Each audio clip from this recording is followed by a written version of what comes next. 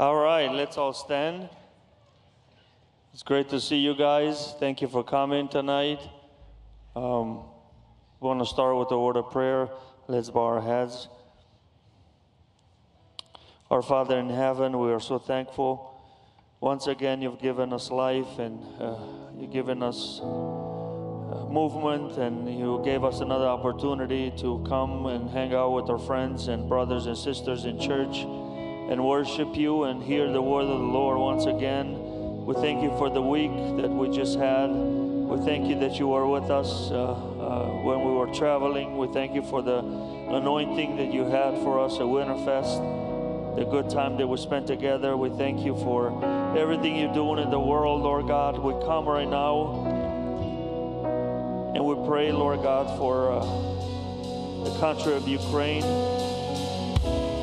We know that everything that's going on is under your control, Lord, and we pray especially for our brothers and sisters there, people that are running away, refugees, people that have to leave their houses, even young people, teenagers, just like our young people, Lord God. I pray that you help them not to lose faith. We pray for the Holy Spirit to do the work in everyone's heart and to sustain your church and support it and protect it.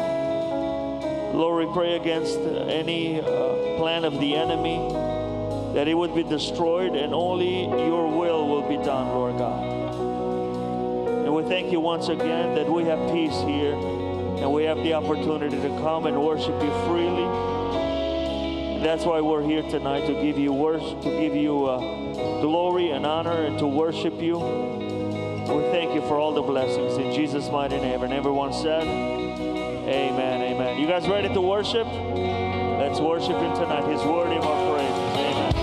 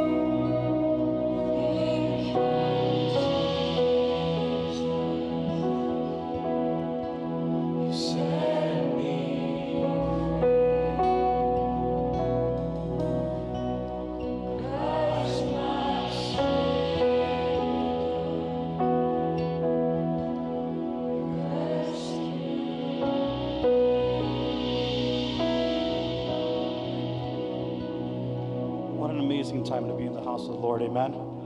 After such a powerful week, I honestly couldn't wait for Friday to come, so we can just come, be in our element, and just worship the Lord.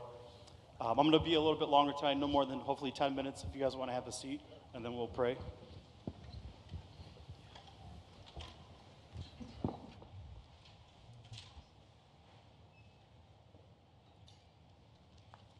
I think it's always interesting. I think Mikey says it, Raul says it, I say it, how our sermons and dems always align to what the other person is preaching or what the music is on. And literally my sermon and dem mini sermon, they labeled it online, is about the bride waiting for the groom and the Lord rescuing us, which we are in desperate need, every single one of us tonight. A lot of people feel like they have to have a white and black occurrence in their life for the Lord to come and save them. Everyone thinks they need this crazy encounter to meet with their Lord. And that's not the truth.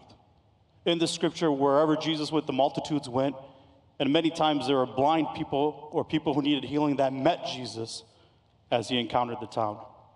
There were people who grabbed on his robe and he turned around and healed them. And so tonight, we don't need this black and white encounter with the Lord. We've already encountered the Lord. And if you haven't, he's available here tonight.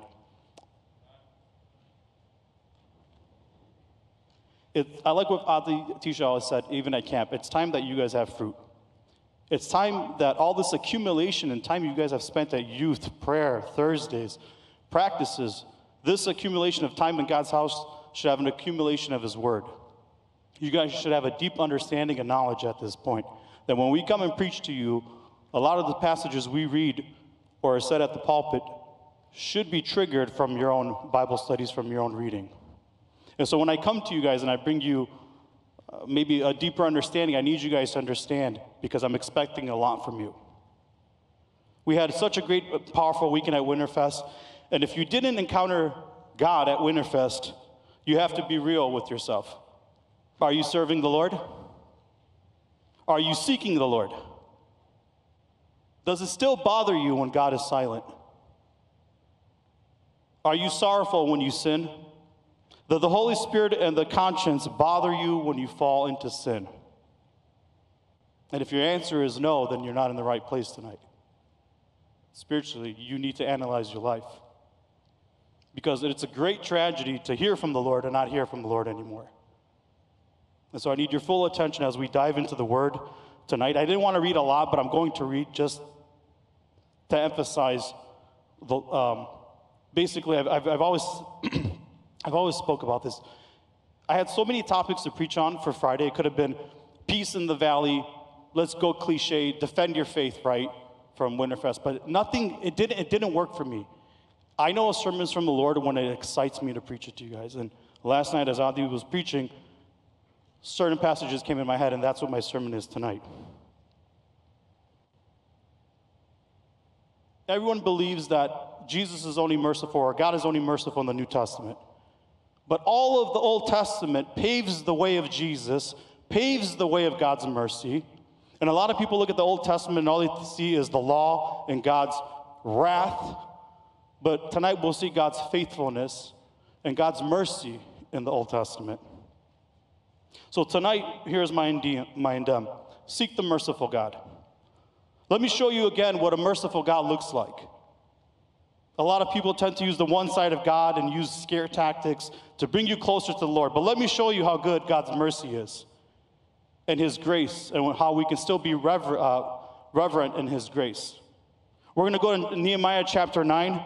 It's going to be very hard for the guys at Stotts to follow me because I'm going to read, but I'm going to stop. This is the verse that I always talk about to you guys, where the people come before the Lord, and here's a heads up. It's the 7th month of the year, and they have 24 days of church. They're on day 24. They're already fasting. They have dust on their head. They have sackcloth to show their repentance.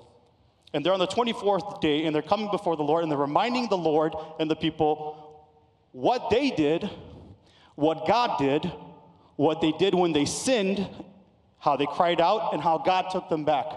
So that's what I'm going to read a little bit more tonight. I want you guys to see how God blessed them, how they left the Lord, how they cried out to the Lord, how they came back to the Lord. There's going to be a lot of examples. I'm going to read fast. I have them highlighted as what God did and what the people did. And the only reason I'm spending more time on this passage is so it can stick to you guys, right? Because this is not just one occurrence. This is the summary of Israel in one passage of their unfaithfulness as a bride, how they cheated against the Lord, how they wavered, how Elijah says they've wavered amongst two opinions, meaning two masters. And if you find yourself in that place tonight where you're serving the Lord and other idols, you need to return to the Lord. You know why the Lord calls them stiff-necked to Israel, meaning stubborn, pig-headed, unwilling to learn? Because they worshiped idols who were fake, stiff-necked. Those gods cannot move because they were fake. So God has to call them what they worship, stiff-necked. So tonight, let's come before the Lord, and I'm going to go very, very quickly through the sermons, and I want you to catch God's grace, because in catching Israel in God's grace, you're going to catch how God has grace over you. Trust me when I say this. Everyone looks at the Old Testament and thinks, well, that has no relevance to me. And it will. Here we go. They start off in Nehemiah chapter 9, and I'm just going very quickly, verse 6. They're blessing the Lord. Stand up and bless the Lord your God forever and ever. And I'm going to skip. Blessed be your glorious name, which is exalted above all other blessings. You alone are the Lord. You are the Lord God who chose Abraham and gave him the name Abraham. You found his heart faithful before you. God made a covenant with him to give the land of the Canaanites, the Hittites, the Amorites, the Perizzites, the Jebusites, and the Girgashites, to give to his descendants. You have performed your words, for you are righteous. Amen. Here's God. You saw the affliction of our fathers in Egypt and heard their cry by the Red Sea. You showed signs and wonders against Pharaoh, against all their servants, and against all the people of his land. For you knew they acted proudly against him, so you made a name for yourself, as it is this day. And you divided the sea before them, so they went through the midst of the sea on the dry land. And their persecutors you threw into the deep as a stone in the mighty waters. Moreover, meaning, continuing, moreover, you led them by day with a cloudy pillar, and by night with a pillar of fire, to give them the light on the road which they should travel. You came down also on Mount Sinai and spoke with them from heaven and gave them just ordinances and true laws, good statutes and commandments. You made known to them your holy Sabbath and commanded them precepts, statutes, and laws. By the hand of Moses your servant, you gave them bread from heaven for their hunger and brought them water out of the rock of their thirst and told them to go into possess the land which you had sworn to give them. Here's Israel's response. But they and our fathers acted proudly, hardened their necks, and did not heed your word, your commandments. They refused to obey, and they were not mindful of your wonders that you did among them, but they hardened their necks, and in their rebellion they appointed a leader to return to their bondage. Here's God. But you are God, ready to pardon, gracious and merciful, slow to anger, abundant in kindness, and did not forsake them. Israel's response. Even when they made a molded calf for themselves and said, this is your God that brought you out of Egypt and worked great provocations. Yet, this is the Lord, yet in your manifold mercies, you did not forsake them in the wilderness. The pillar of the cloud did not depart from them by day to lead them on the road, nor the pillar of fire by night to show them light and the way they should go. You also gave your good spirit to instruct them and did not withhold your manna from their mouth and gave them water for their thirst.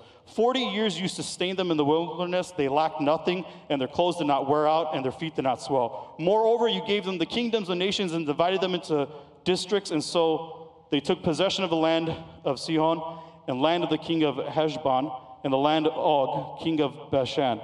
You also multiplied their children as the stars of heaven and brought them into the land which you told their fathers. I'm going to skip down because it's a longer reading. And they took strong cities and a rich land and possessed houses full of goods. And we're going to go down to 26. Here's Israel's response, being unfaithful. Nevertheless, they were disobedient and rebelled against you and cast your law behind their backs. And they killed your prophets who testified against them to turn them into yourself. And they worked great provocations. Therefore, you delivered them into the hand of their enemies who oppressed them. In the time of their trouble, when they cried out to you, God's returning, you heard from heaven, and according to your abundant mercies, you gave them deliverers who saved them from the hand of their enemies. But after they had rest, they again did evil before you. Therefore, you left them in the hand of your enemies. Verse 29, and testified against them that you might bring them back to your law. going to skip instead of reading everything. Verse 30, the Lord, yet for many years you had patience with them and testified against them by your spirit, your prophets. Yet they would not listen, therefore you gave them into the hand of the peoples of the lands. Nevertheless, in your great mercy, you did not utterly consume them for your name's sake, for you kept your covenant and mercy. In verse 33, the last one, however, you are just in all that has befallen us, for you have dealt faithfully, but we have done wickedly. Amen. In God's judgment, he is still merciful. When we act wickedly, he's still faithful. Some of you tonight won't come to the Lord even when chaos surrounds you. So let me invite you with his grace. We are a bride that cheats. We ourselves have been sold short to the highest bidder. We have been unfaithful, yet God takes us back every time we run away from home. Every time we run off with another God. Every time we run off with another bridegroom. Yet look how the Lord continues to treat us and how he treats Israel. Time after time after time after time, he remains to be faithful. Amen. When they lose their way, they remember their covenant with the Lord, and the Lord takes them back. If you find yourself tonight rebellious, distant from the Lord, unsure how the Holy Spirit feels, there's an opportunity to return. I just literally read, and I shortened it, the lifespan of Israel, how they cheated on the Lord and they cried out, and yet when they cried out, the Lord just automatically took them back. In the Bible, the scripture says that David was a man after God's heart. After Saul fell, it is the king's duty to go and to attack the house of the enemy, meaning Saul. David appears at the house of Jonathan, who's Saul's son, right? Everybody is hiding, thinking that David's coming to kill them. Jonathan had a son, so Saul's grandson basically was a cripple. His name was Mephibosheth. David comes to the house and says, is there still anyone who is left of the house of Saul that I may show kindness for Jonathan's sake? David comes, who is a representation of the Lord. He comes and he passionately pursues the house of Jonathan. Ziba, who's the house servant, comes and says, it's me, and the only offspring of Saul is Mephibosheth, and he's hiding. So bring him to me. He comes before David, hides his face in the Lord, and basically David says, going forward, you are going to eat at the king's table. Mephibosheth has a son, and he names him Micah, which means, who is a God like you? God is like David. He comes and he passionately pursues you guys tonight. And we are so embarrassed of our sin, we hide. And when God calls us forward, God says, I want you to eat at my table. Right? There's scripture for this. Jesus tells the parable of the king who prepares a feast for the son, who sends the messengers who get killed, who come back, and then they're like, okay, well, tell everybody to come off the streets, right? And then there's the parable of the prodigal son, that when the son comes back to his right mind and comes to his father's house, prepare the fattest calf, we're going to have a party, let's have a feast. God is passionately pursuing you like Israel. Don't let anybody make you feel inferior. Yes, we're ashamed when we sin, but God is graceful. If we come and repent and acknowledge our sin before him, he is faithful to receive us, and we can be restored in the name of Jesus tonight.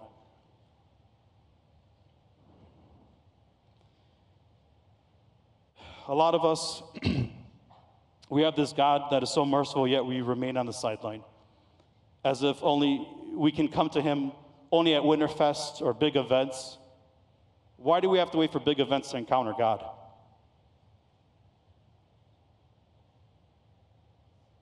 You can respond to God tonight. And in your response, we're going to have a moment of prayer. Pray as long as you want. How come we can only pray at Winterfest 2 hours, but we can't pray at our own church? There's no time frame. There's nothing to rush here. We need to be restored. We need to be rehabilitated in our spiritual walk. We are coming to church with spiritual crutches, and God is expecting more from us. And he just wants to kick those spiritual crutches and be like, guys, come on. I have greater expectation from you. There's nothing hindering you tonight from worshiping the Lord freely, meaning to come before him as we repent, for God to rehabilitate you, for God's mercy to restore you, to give you a new measurement and refreshing of His Spirit tonight, so that when you walk out through these doors, you're not the same person who left. That you have strength, a reserve, fuel, power to praise His name and to act accordingly to His name. One last thing. In Micah, and I posted this week on Instagram, this is our Lord. Micah, verse 18 and 19. And who is a God like you, pardoning iniquity and passing over the transgression of the remnant of His heritage? Who is a God like you, pardoning iniquity and passing over the transgression? Those who break the law, transgression, of the remnant, those left over. It's like having a piece of cloth and you're at the last strand of His inheritance. What is this saying? There's still mercy for a foreshadow of the Gentiles that are coming. The remnant, meaning the leftover. There's still power left over for the next generation that is coming. He does not retain His anger forever because He delights in mercy. He will again have compassion on us, and He will subdue our iniquities. You will cast out all our sins in the depths of the sea. Amen. I want you guys to stand up, and we're going to go into prayer. I need you guys to analyze your life tonight. If you haven't heard from the Lord, if you don't remember how His voice is, you need Him tonight. If you come to church just to have an appointment, just to show up at church, you need Him tonight. If you don't know how to pray and you don't have fruits, you definitely need Him tonight. If you are a sinner, as all of us are, you need Him tonight. So let us come before the Lord as the band plays a little bit of music in the background. Let's come before the Lord. Let us repent of our sins. Let's acknowledge the one who stands before us, the one who has compassion over us, the one who returns time and time and time and time again when we cry out, when we're unfaithful, when we leave to another bridegroom and we cry out, He still remembers our voice. Let's come before the Lord and let Him have mercy on us. In Jesus' name, amen.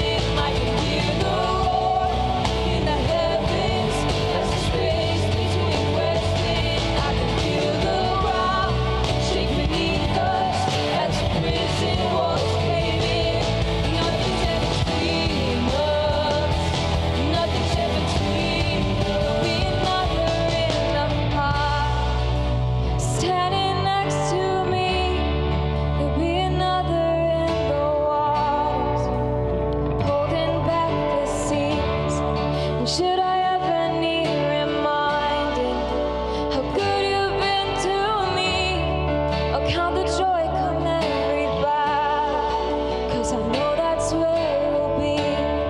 I'll count the joy come every battle, 'cause I know that's where you'll be. I'll count the joy come every battle, 'cause I know that's where you'll be. Just vocals, there'll be another fire.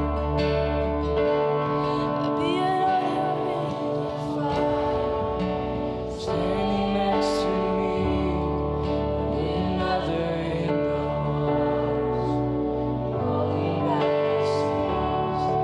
Should I ever need a reminder, what you've been to me? Count the joy come every rise, 'cause I know that's where you'll be. Count the joy come every rise. Keep singing the song and keep our eyes closed. I want to come before the Lord in a prayer before we begin. The words of this song said, when you're in the middle of a fire, there's somebody standing next to you. And tonight I know there's some of you here that feel like you're in the middle of a fire. There's people here that think that they're in the middle of a battle and they've lost. And I want you to know tonight that God's calling you to stand. The world tells you that you're alone, but young people, tonight, there's somebody in the fire next to you. Some of you have fallen into sin this week. The devil's sitting, tattling in front of God and saying, look at him, he's sinned again, and look at her, she's fallen. You feel alone, but tonight, the beautiful words of this song remind you that somebody's standing next to you. If you need to feel that fire, brothers and sisters, the Holy Spirit fire, not the fire of this world, I want you to come before the Lord tonight and cry out to Him. Use this moment to ask the Holy Spirit to lift you back up on your feet.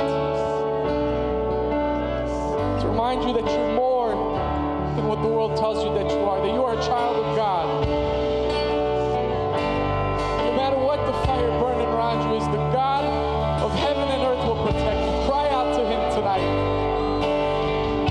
Ask Him to fill you with more of His Spirit so you know who you are and who you belong to. Let's cry out to Jesus tonight. Don't stop. Hallelujah.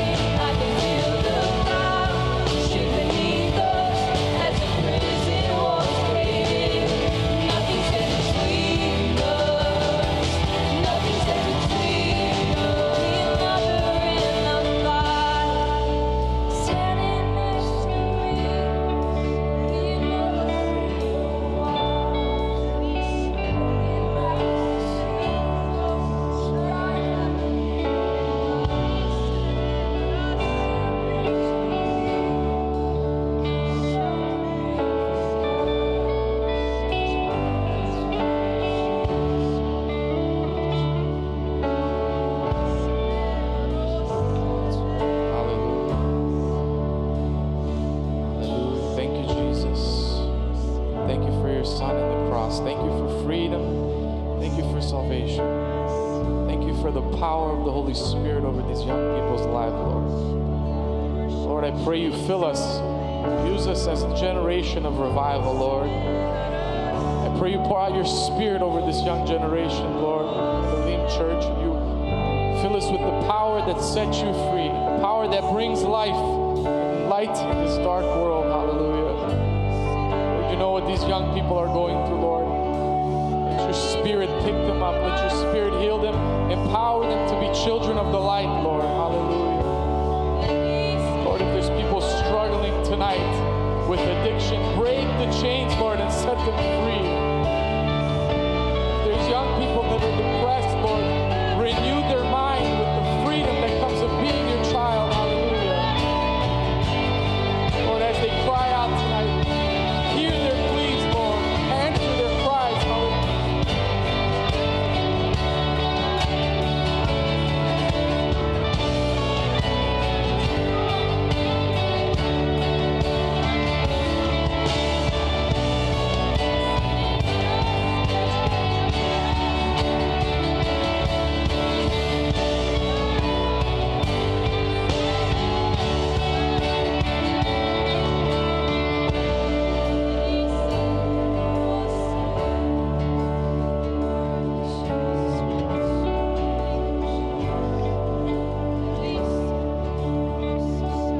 Thank you, Jesus. Hallelujah.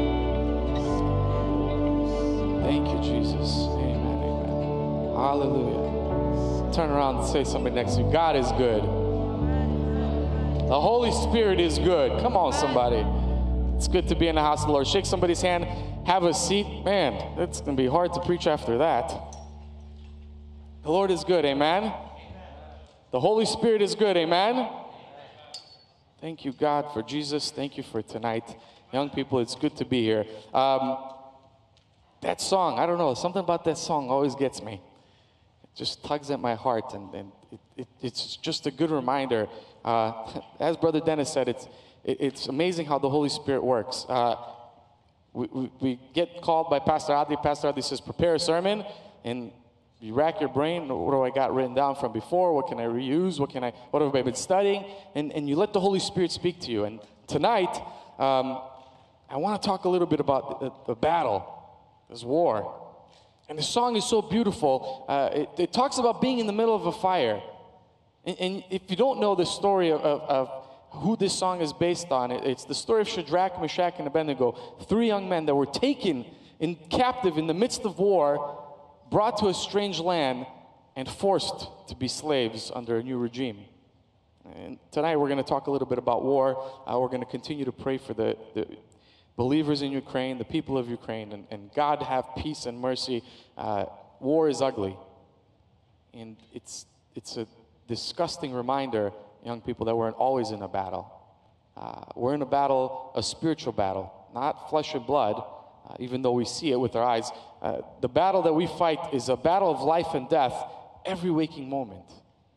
And the story of Shadrach, Meshach, and Abednego gives us the stage of what I want to talk to you about tonight. These 3 young people that did not bow down to the customs, to the evil, to the worship demanded by the king of their time. They did not compromise. They kept their mind clean and said, we're going to worship God. And it cost them what? Being thrown into the midst of the fire. In an entire country where everybody's bowing down before the idol that the king created, 3 young men stood proud and tall. And their punishment was to be thrown into the pits of fire, into the burning cauldron of fire. And then we hear the wonderful song, standing in the midst of the fire, somebody was by their side.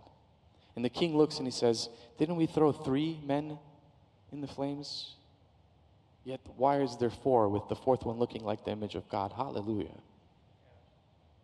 Young people, we're a Pentecostal church. Some of you have been baptized by the Holy Spirit when we had Staruinta. Some of you had an amazing experience where you tasted the power of the Holy Spirit. You know, when Jesus Christ was on earth with us, he said, I'm going to heaven to prepare a place for you, but I'm going to send you a helper so you're not alone. And no matter what you're going through tonight, before I started preaching, I had it on my heart. The Holy Spirit was telling me, some of you feel, you guys are fighting this feeling like you're all alone. I want to tell you, you're not. You're struggling with something and people don't understand. Your parents don't. The devil has whispered lies to you. And we're going to get about that tonight. But you're not alone. There's somebody in the midst of that fire with you. And God gives us the Holy Spirit as the helper. The taste of God's goodness that you're not alone. Amen. What a beautiful song. Amen. All right. Tonight, I want to take a few minutes to talk about, the war that we're in. All week we've been hearing for the last 2 weeks, but specifically the last couple of days, all over social media, all over the news, all we hear about is war. And war is nasty. War is ugly. Our grandparents fought in wars. Our great-grandparents experienced World War II. There's civil wars going on in countries. Thank God we've been at peace. As a young generation, none of us have tasted war, none of us have seen it. We've read about it in history books. We're seeing it unfold live in front of our eyes. It's ugly. Some of you were too young to know, what happened 20 years ago in Afghanistan.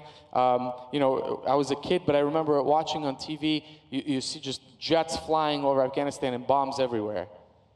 And you look online and you see these gruesome images of bodies everywhere. It's scary, it's sad. Thank God we're not going through it now. But it's a good reminder that, brothers and sisters, we live every life in the flesh and bone, but we're more than that. As believers, we're called to live and fight the fight in the spiritual realm too. I know you've heard about this a lot, but I want to at least plant this idea in your heads that you're at war. Whether you ever go to physical war here on this earth or not, every day is a battle. And it's a good reminder for us as Christians to keep in mind and remember every day is a battle between life and death.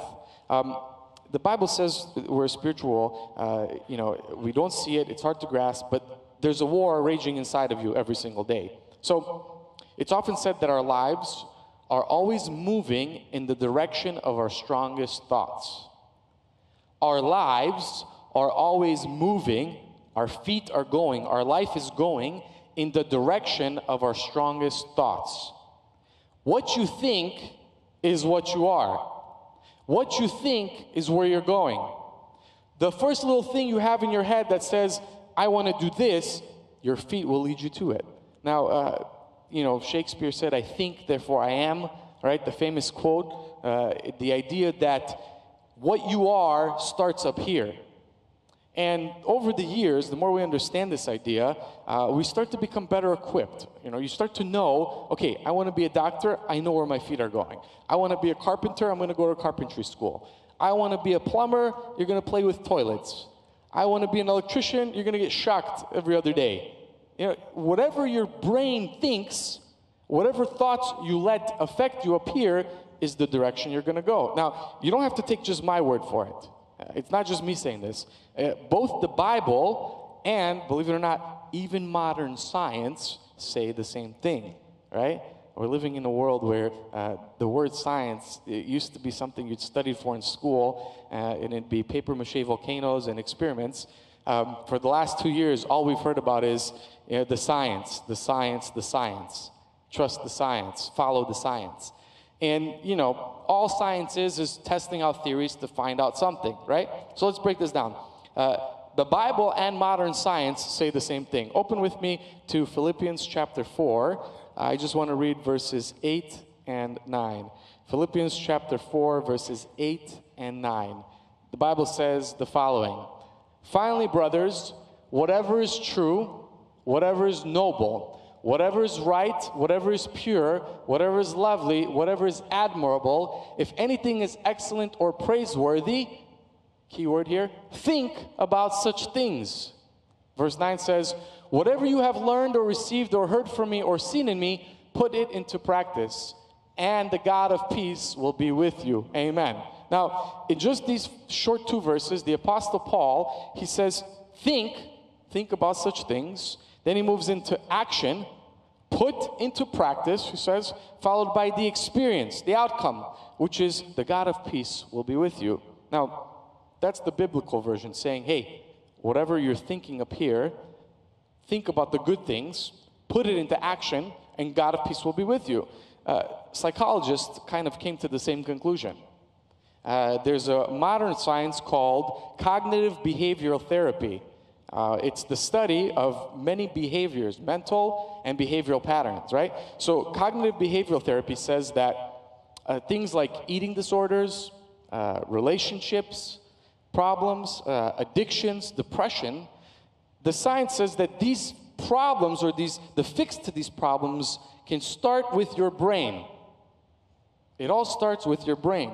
Now, the best part about all of this is that 3,000 years ago, God gave Solomon the wisdom to write in Proverbs chapter 23, verse 7. Listen, this is 3,000 years before modern science. Proverbs 23, verse 7 says, "For as he thinks in his heart, so is he." Oh, maybe I got the wrong verse. Somewhere in Proverbs, probably 22 or verse 7. But the Bible says, as he thinks in his heart, so is he. Amen. So if both the Bible and modern science say the same thing, what goes on up here leads to your actions, leads to your thoughts. What it said over there? For as he thinks, that's how he is. Cognitive behavior therapy says if you could change the way you think, you can fix all the problems. If you think good and you think right, boom, problem solved.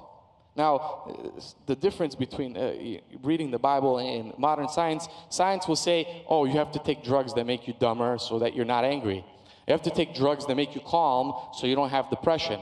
You have to take brains that regulate this. Science plays with one switch to try to fix another. And yet the Bible says, look, the one who creates the heart can fix the heart. And the one who created you knows your problems, and he knows how to twist your heart where it needs to be. He knows how to change your mind. So you see, when we're talking about spiritual warfare, I don't want to just talk about like the conflict in Ukraine, but it's a great reminder, young people, that there's a battle that we face every day, and it starts up here. Every morning that you wake up, you're faced with two choices. You guys seen the cartoons. You got the devil on your shoulder and an angel, little devil with wings, a little angel with wings. The devil whispers in your ears, oh, let's do something bad. The angel says, no, let's do something good. Turns out that, that's not that far off. Except the Bible doesn't say that there's angels. The Bible says that internally we have the flesh and we have the Spirit of God. And every single day it's a war. So many examples. Somebody said it's like a dog. You have two dogs living inside of you. And whichever dog you feed more is the dog that comes on top. So if you feed the good dog, the dog that's righteous, the dog that's spiritual, he's going to devour and overcome the evil dog. But if you feed the evil dog, the flesh, your body, your lusts, the human emotions in your heart, it starts up here, that dog wins.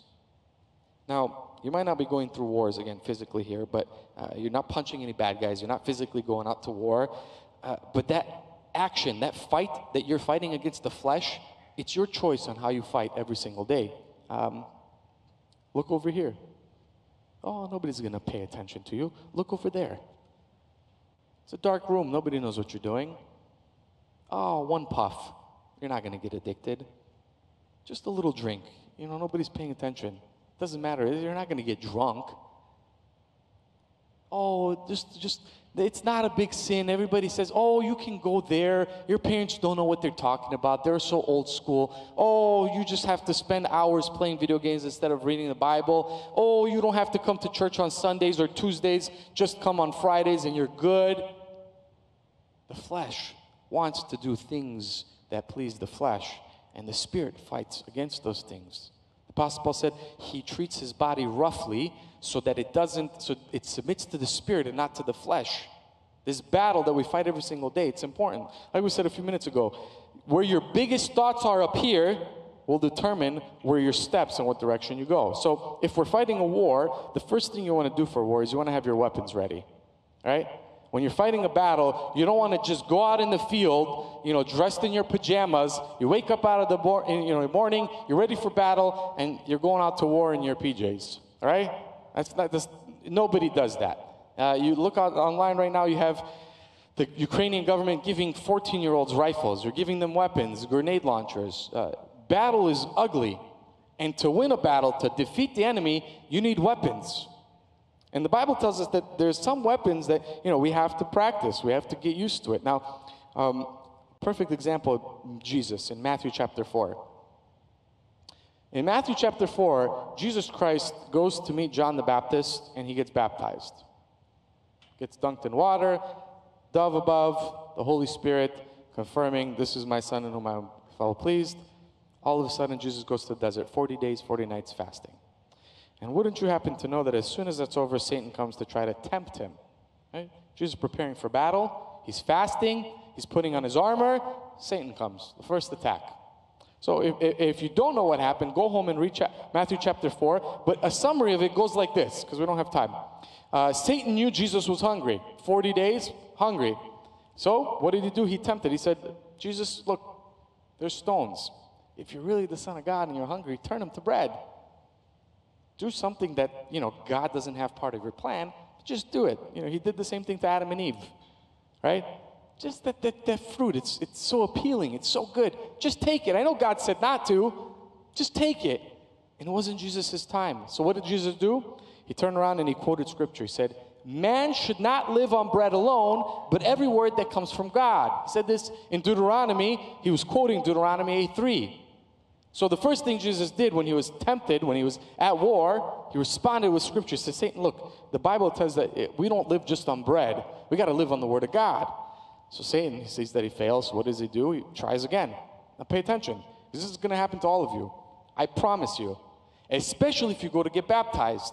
As soon as you decide to get baptized, oh boy, Satan's going to come roaring like a lion. And he's going to come in 40 days of peace. But as soon as that's over, get ready.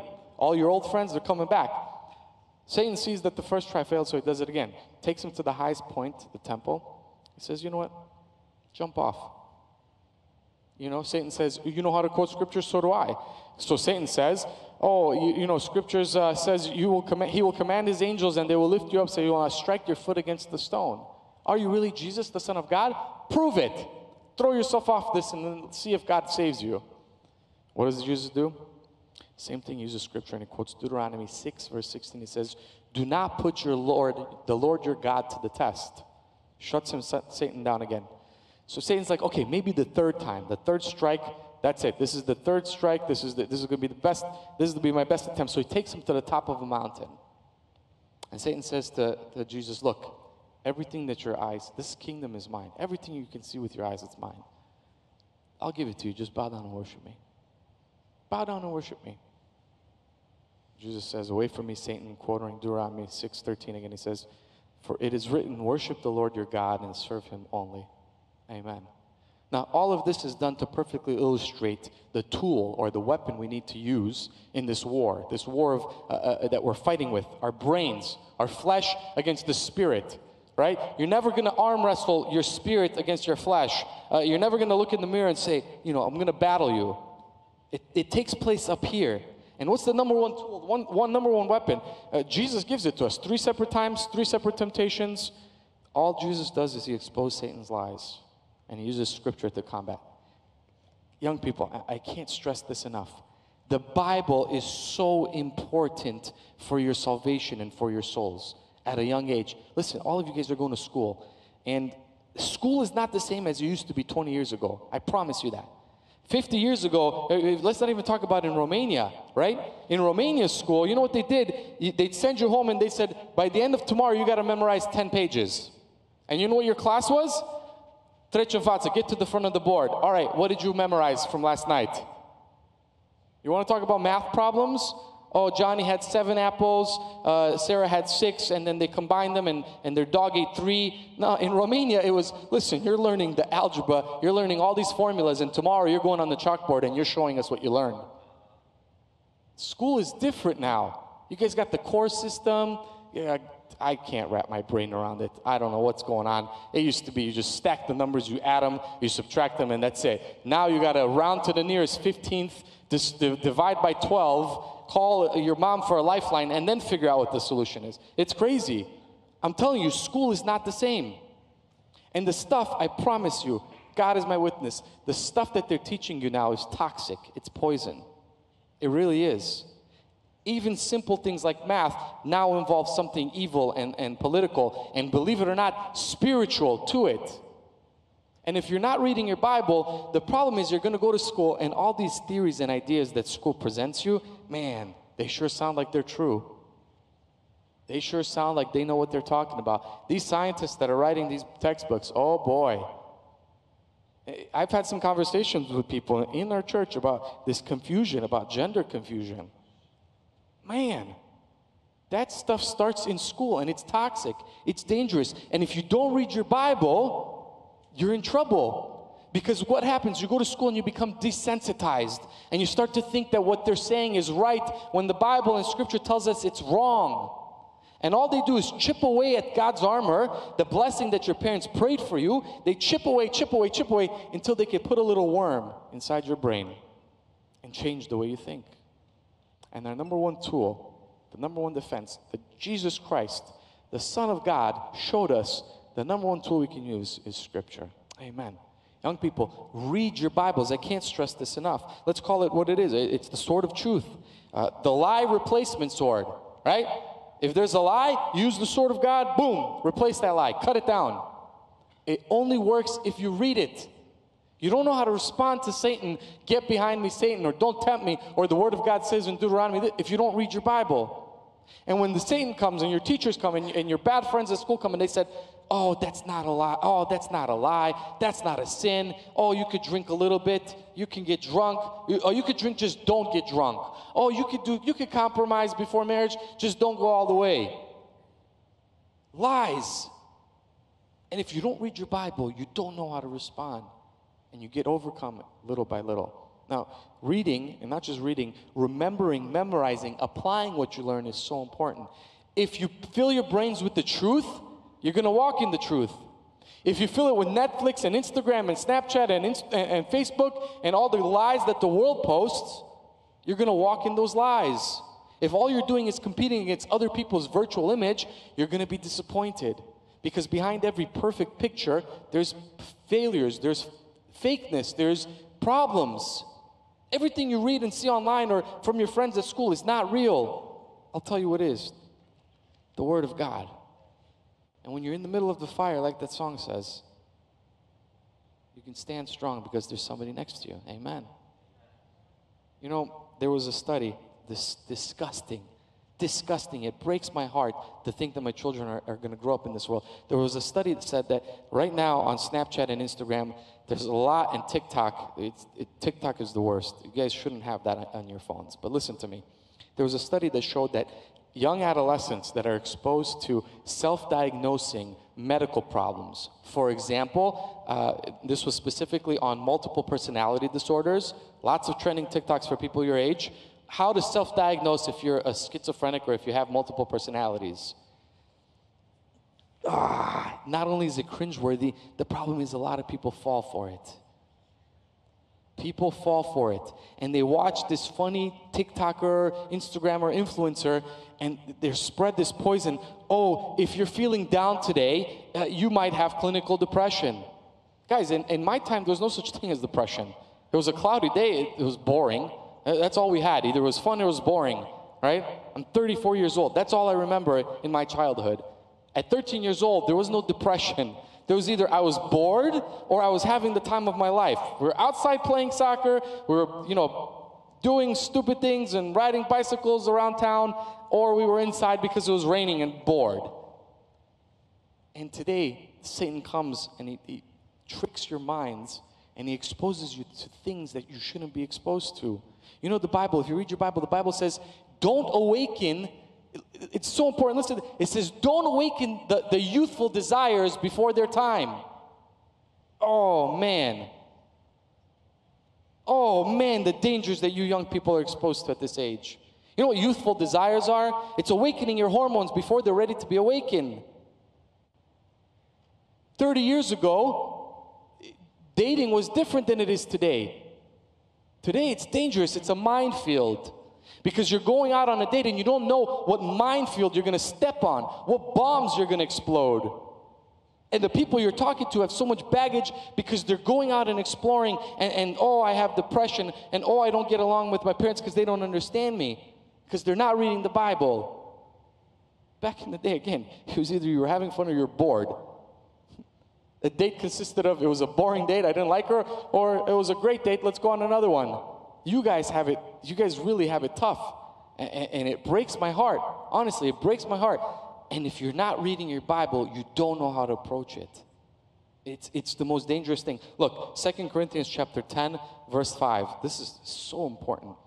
2 Corinthians chapter 10, verse 5. We destroy arguments and every lofty opinion raised against the knowledge of God and take every thought captive to obey Christ. How do you do this if you don't read the Bible to know what's a good thought and what's a bad thought? What thought comes from the Word of God, the truth of Scripture, or what thought was planted there by the evil of this world? How do you know which thought to capture, to crush, and to eliminate? I'll tell you how. Open your Bible, Psalm 119, verses 9, 10, and 11. Psalm 119, verses 9, 10, 11. How do you distinguish? How do you know which thought to keep captive? How do you know which thought to destroy? Verse 9. How can a young man cleanse his way? By taking heed according to your word, or by living according to your word. It says, at the top it says, with my whole heart, go back, with my whole heart I have sought you, oh let me not wander from your commandments. Look at the translation below it. I have hidden your word in my heart. I will seek you with all my heart, or I will seek you with all my heart. Do not let me stray from your commandments. You guys, stop changing your translation on me. And next verse, verse 11, it says, your word I have hidden in my heart that I might not sin against you. So how do you know not to sin? How do you know to avoid temptation? How do you know which thought, whatever thought enters your brain is good and which one is bad? By using God's word as a filter. And we're not doing enough of that today. Young people, I can't stress this enough. We have to read our Bibles more. There is no other book that's more important. There is no other novel that you should waste your time. There's no scientific book that will tell you how to become a better person, no matter how many times you read it. There's no book on depression that you could read that will cure it. The Bible is the answer to all of our problems. I promise you this. And we know how this sword works, right? The sword of truth. Hebrews chapter 4, verse 12. Hebrews chapter 4, verse 12 says, for the word of God, the Bible, is living and active, or powerful, sharper than any two-edged sword, piercing even to the division of soul and spirit, and of joints and marrow, and is a discerner of the thoughts and the intents of the heart. Amen.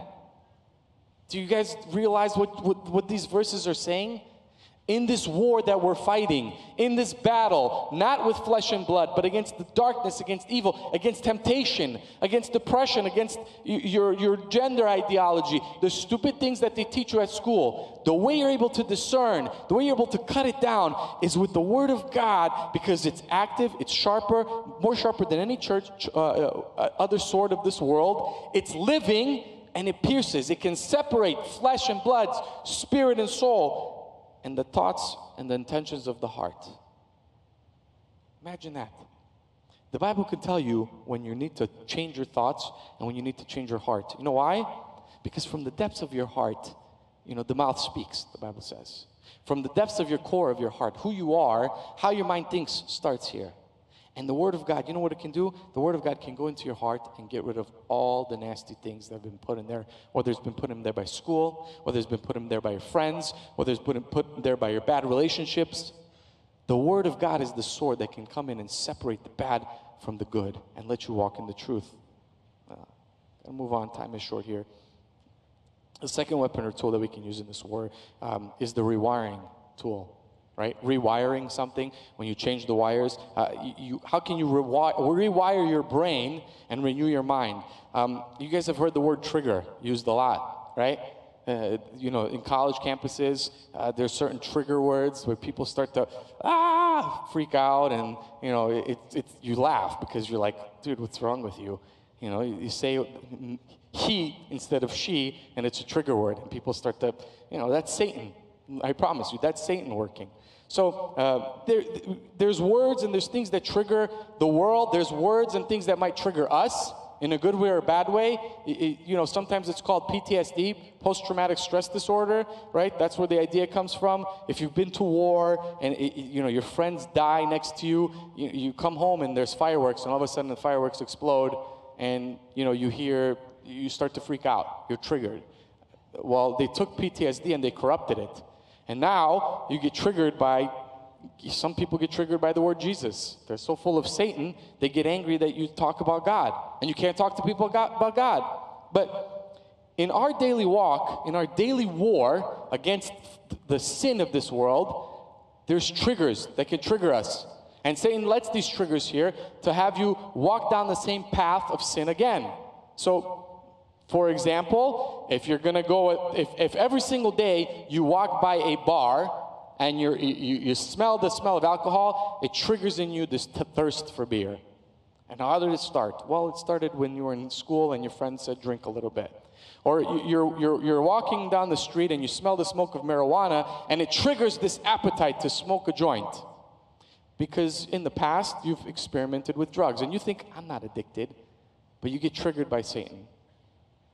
And unless you're reading your Bible, young people, how do you rewire your brain? How do you change your mind? The Bible says the metanoia, the renewing of your mind, the experience of knowing Jesus Christ to make you a new creation. How do you do that? It starts by reading the Bible.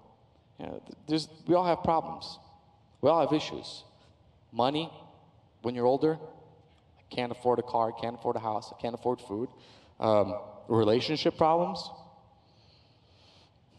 We live in a very wealthy country, so, money shouldn't be a problem necessarily. Just because you're not driving expensive cars, you might have relationship problems. Stuff that money can't fix. You can have an addiction problem. You have an addictive personality, and you fell down a slippery slope, and now you're addicted to stuff. No matter what the issue is, Scripture tells us, and there's promises from God. Young people, no matter what situation you're going through, I can promise you one thing. Millions of people behind you have already been through it. Millions of people after you will go through it. And there's still the same number one solution for all of them. The words of Jesus Christ on paper. The living word of God, which can set you free. It can change your mind and take you out from depression. It can change your mind and take you out from addiction. Break those chains. It's the word of God. Listen, Philippians chapter 4, verse 12. It says, Apostle Paul's writing to Philippians, he says, I know how to be brought low, and I know how to abound. In any and every circumstances, I have learned the secret of facing plenty and hunger, abundance and need.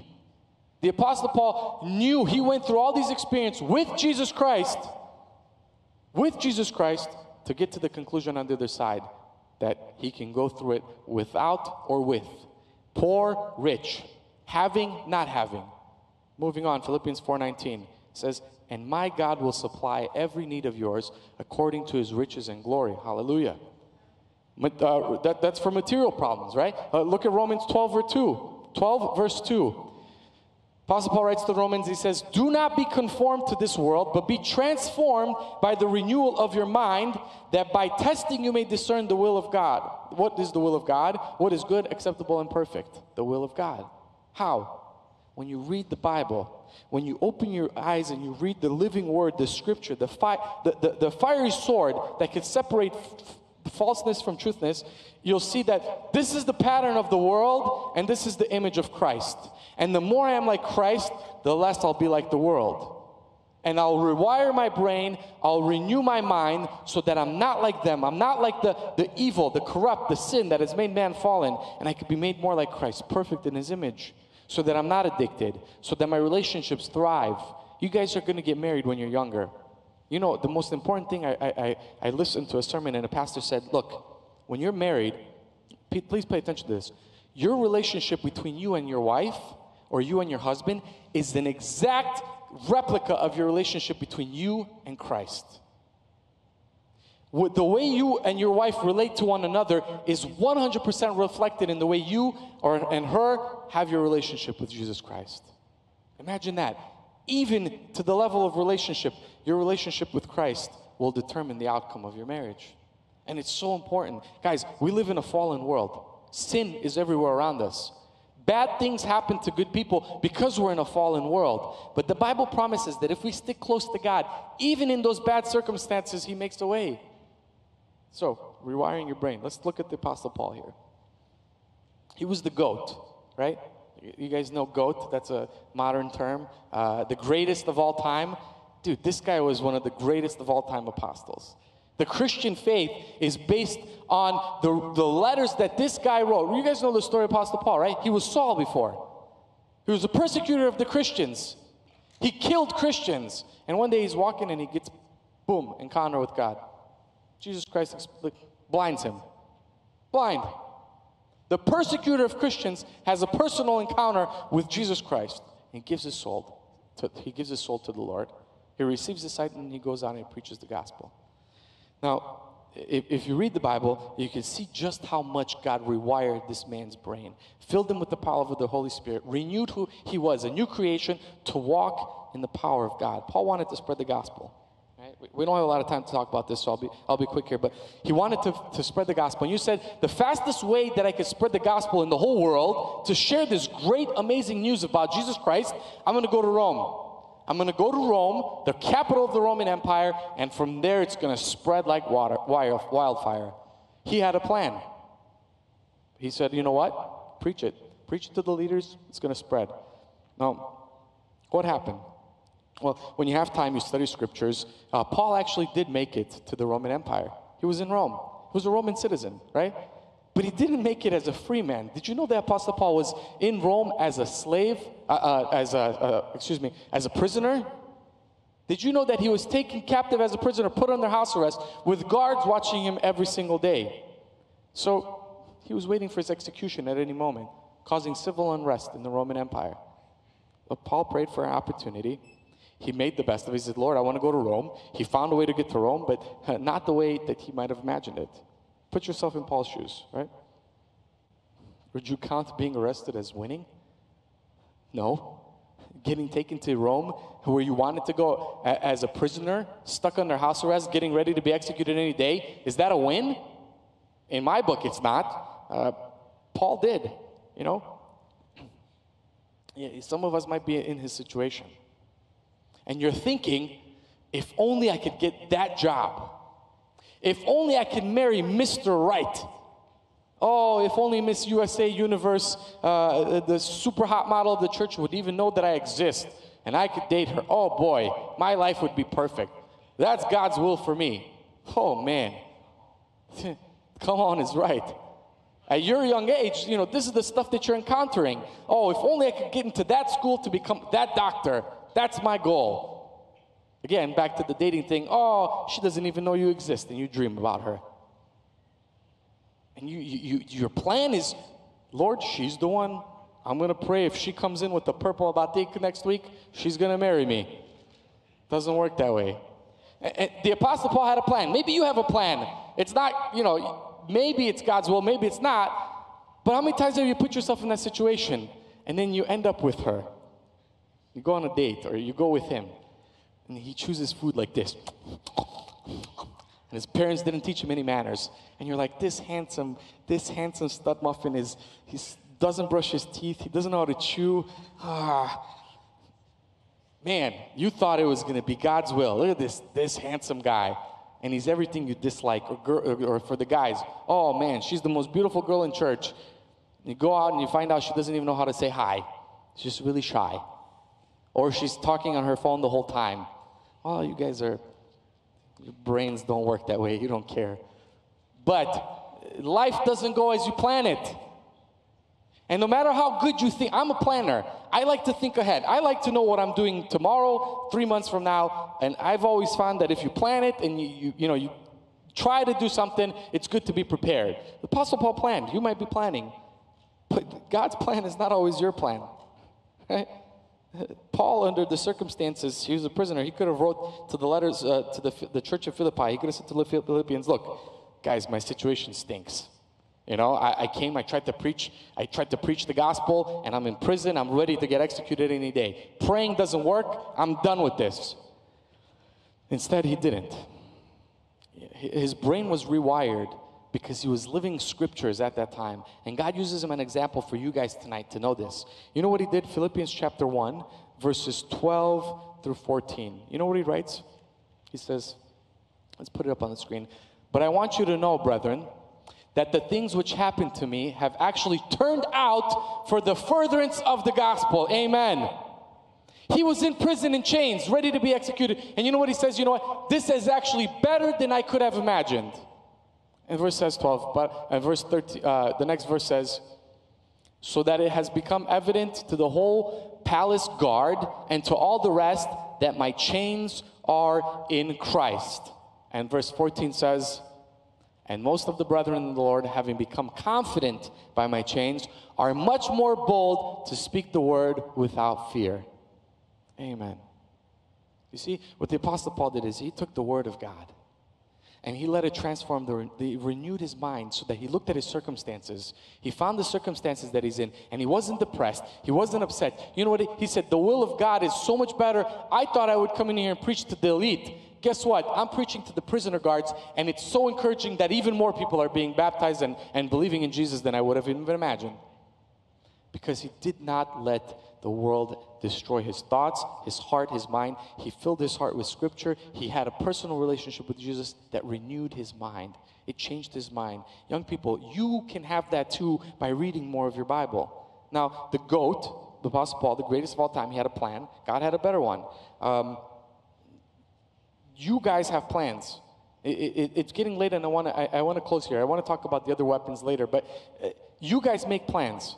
You guys have things that you're stuck with. You know your situation. Read your Bibles. I can't stress this enough. Worship band, why don't you come back up here? Before we close, I want to sing another song or two, but let's all stand. Young people, we're truly living the end times. I can't stress this enough. The Bible says that in the end times you're going to hear of wars, hurricanes, tornadoes. You'll hear of natural disasters. Every day there's another natural disaster. It gets worse every year. We're hearing about wars every day. The Bible says even when these things happen, the end of the world won't happen yet, but it's coming. We're living at the edge of the end of times. Satan is roaring like a lion. He wants to take you. He knows his time is running out. Young people, there's a battle at your schools for your souls. Not just your minds, your souls. But if you renew your mind and you protect it with the Bible and you put on the armor of God and you go to war every single day, you'll battle not the flesh, you'll battle the spiritual battle, and you'll become more than a conqueror through Christ. Amen. What your brain thinks is where your feet goes. What your brain thinks is where your feet goes. If you fill your brain with the flesh, with the things of this world, you're going to be corrupted. And you're going to go into the darkness. But if you fill your brain, your mind, with the things of God, the light, you will become children of the light. What does the Bible say about the children of the light? They belong to God.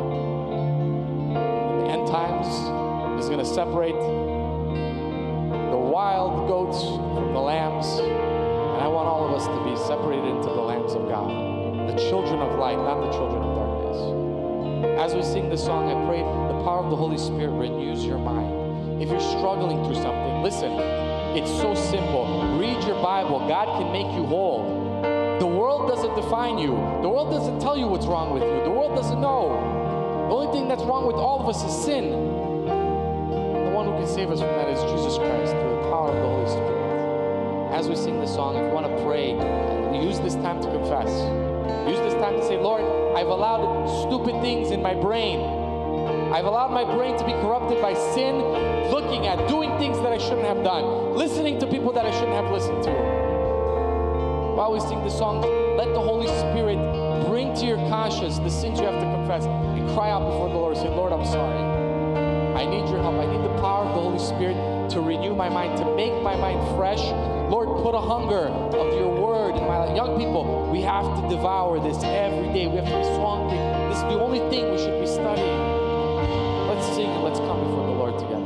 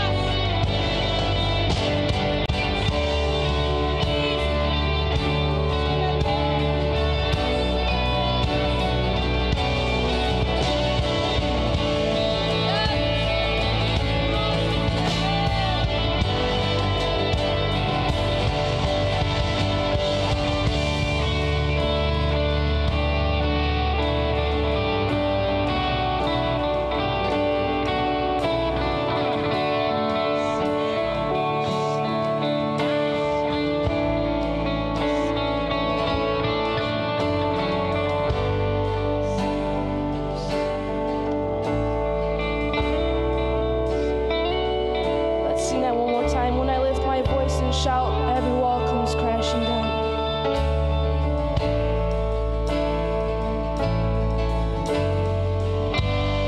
When I lift my voice and shout, every wall comes crashing down. I have the authority Jesus has given me. When I open up my mouth, miracles start breaking out. I have the authority Jesus has given me. When I lift my voice and shout, every wall comes crashing down. I have the authority Jesus has given me. When I open up my mouth, miracles start breaking out. I have the authority Jesus has given me. You are my champion. Giants fall when you stand undefeated. Every battle you won. I am who you say I am. You crown me with confidence. I am seated in the heavenly place, undefeated. By the power of your name, I am seated in the heavenly place, undefeated.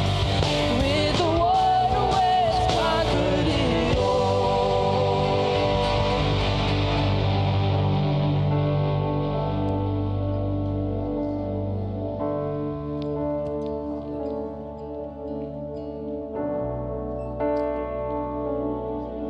We thank you, Jesus, for your goodness. We thank you for your love. We thank you that you're powerful. We thank you that you conquered the greatest war, the greatest battle, the battle against sin. And through you, we are victorious, Lord. We thank you, Lord God, that you sent your Son, Jesus, to die for us. And today we can live free, hoping that one day we'll be with you in paradise. We thank you for making this possible for us, Lord. We didn't deserve anything, but we thank you, Lord God. All these things you've done for us, we didn't even know you. We didn't even exist yet. But you made all these plans for us, Lord God. And we thank you tonight. We thank you that from millions of people, Lord God, you've chosen us to hear about you, Lord God, to know about you. Thank you, Lord Jesus. We thank you for this church. Thank you for tonight, Lord. We worship you. You are worthy to be praised. Hallelujah. Thank you, Jesus.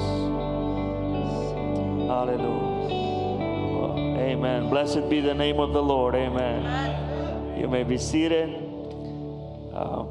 We had a wonderful time here tonight. Just want to make a few announcements before we dismiss. We're not going to have food and fellowship tonight because we have an early morning tomorrow for, I want to make this announcements for all the girls who are coming to Bible study. You probably already know. So Saturday morning, tomorrow morning at 10 a.m., we have the mother and daughter brunch here at church. This is for the church, for the girls who come at the Bible study. So all of you girls who come at the Bible study and your moms, you already know this. I just want to remind you, tomorrow morning at 10 o'clock here at church, they've already prepared the room downstairs. So that's why we're not going to hang around tonight. We'll do it next Friday. So tomorrow morning, 10 o'clock, be here. All the girls in the Bible study group for the mother and daughter brunch. All right, for Sunday, we have a special day on Sunday. I encourage you to be here. Brother Leonard Semenya will be with us both services, morning and afternoon. So the word of the Lord is going to be powerful, and there's going to be a word in English, of course. So I encourage you to be here Sunday for both services. And again, we'll see you again also on Friday. Next Friday, I'll be continuing the Bible study. I mean, the subject we started a few weeks ago about dating. So we'll continue to talk about dating next Friday. Be here at 7:30. And once again, we appreciate all of you who came to Winterfest. Did you guys have fun at Winterfest? Was it good? Amen, amen. It was awesome. So thank you for everybody who came. Thank you for behaving. And we had a great time. We'll make a few more announcements a little bit later about the two conventions coming up. There is a local youth conference here in Chicago, April 1st. It's going to be at Bethany Church. So it's going to be that weekend of April 1st. It's about a month away. Friday night, Saturday night, and Sunday night. And there's also the two conventions on the East Coast and West Coast. The West Coast is at San Antonio, Texas.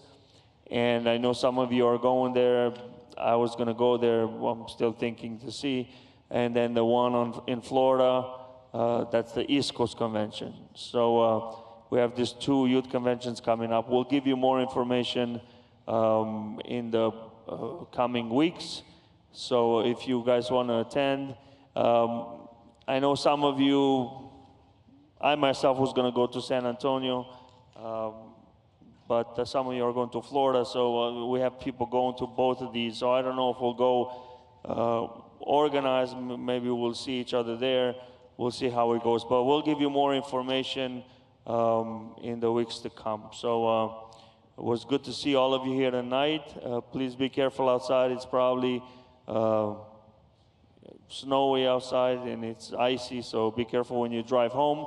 And we'll see you again, the girls tomorrow morning at 10 o'clock, the girls from the Bible study, and then we'll see you on Sunday for the church services. Amen. God bless you. Thank you, worship group. God bless you. Amen. Please pick up after yourselves. If you drank water, pick up your water bottle. Let's leave this place clean. Thank you. God bless you all.